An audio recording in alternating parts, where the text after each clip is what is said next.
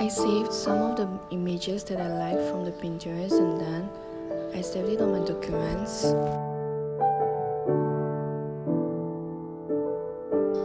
And then I sent it all to my phone by using USB.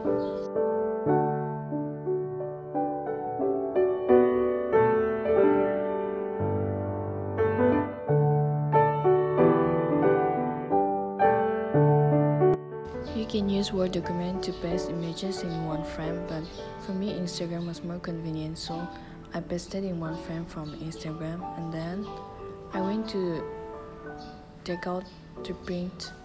My printer was actually bad, so I had to go out and print out.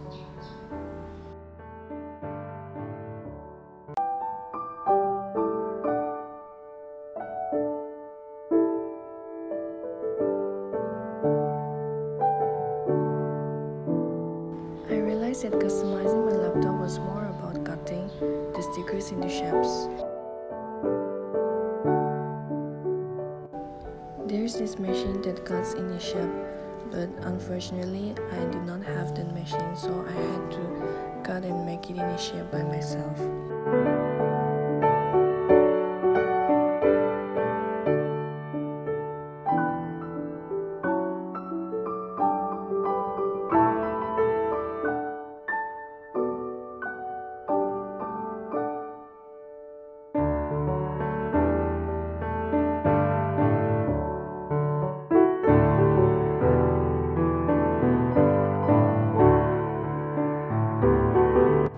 As you guys have seen my previous video where I customized my phone case from this picture, so that was the smaller size and this was the bigger size print of it, so I used it in this laptop customizing. Thought I needed more, that's why.